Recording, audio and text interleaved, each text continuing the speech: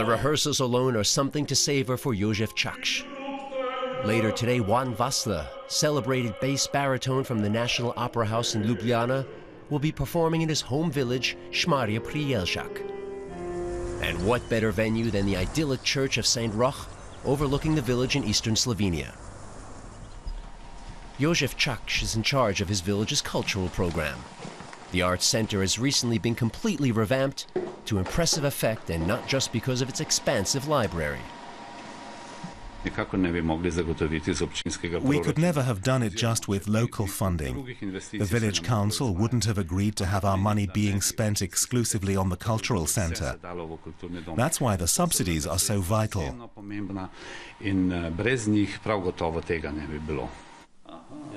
In addition to the library, the village now also has a concert hall, a modern theater, and a cinema, because the mayor applied for all manner of EU funding.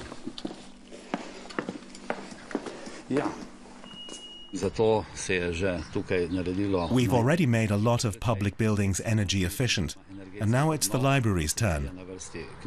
It'll cost a little over 100,000 euros, most of which will be covered by the EU.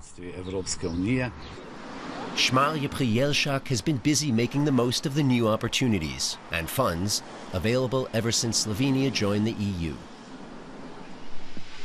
The mayor shows us around the brand new kindergarten, which features spacious playgrounds and cutting-edge energy-saving technology. Brussels covered more than 2/3 of the construction costs, although securing that financial support did require overcoming a few obstacles.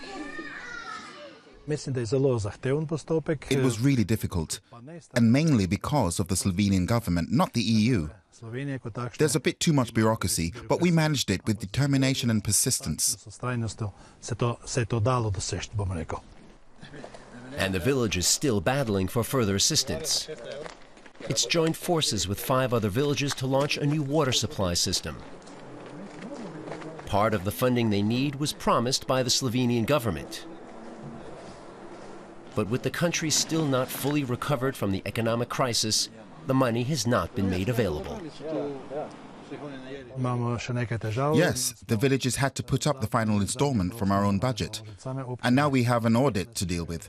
But we hope the issue will be resolved soon. Weddings are always a sign of optimism.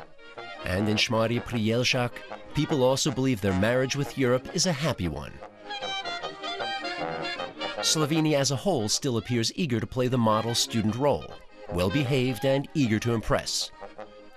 Most people in the country are pleased to be in the EU.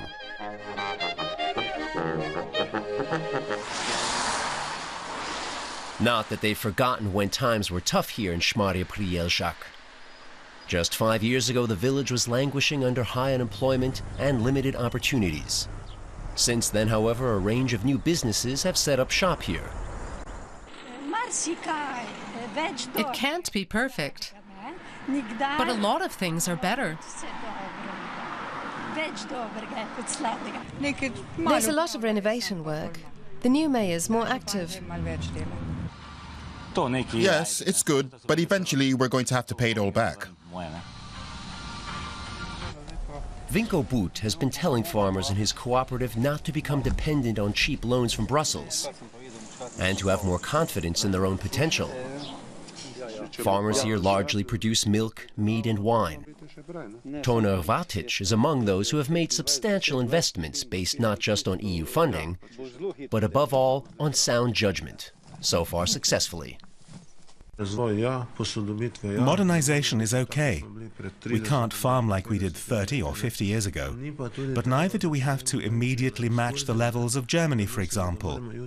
Moderation is the best strategy. That seems to be paying off for the residents of Smarje pri Jelšak, big supporters of the EU, and not solely for pragmatic reasons. And there are further plans afoot for new cycle paths, an eco-friendly swimming pool, and a golf course. And at sunset, the church fills up with villagers arriving for the concert. In Smarje pri Jelšak, a village with a bright future.